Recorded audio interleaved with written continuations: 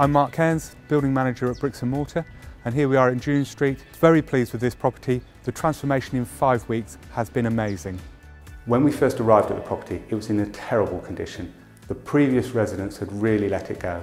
The owner, who lives abroad, needed a little help and asked us to take responsibility for the project.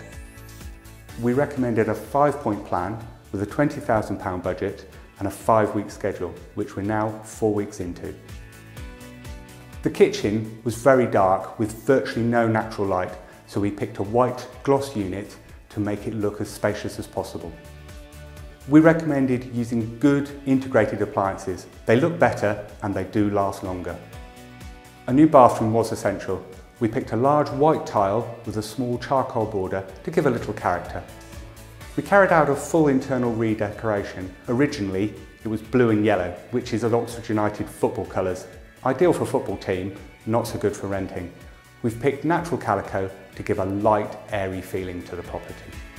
The original floor was an oak timber, but in not very good condition. So we've given it a really good sand, and once it's been finished, will look perfect. The apartment only had one old storage heater, so we've replaced that, added an additional heater in the bedroom because it was unheated, and at the same time we've checked the fuse board and the water heating to make sure that they're suitable. It gives us a real buzz to turn a very poor property into a really good home.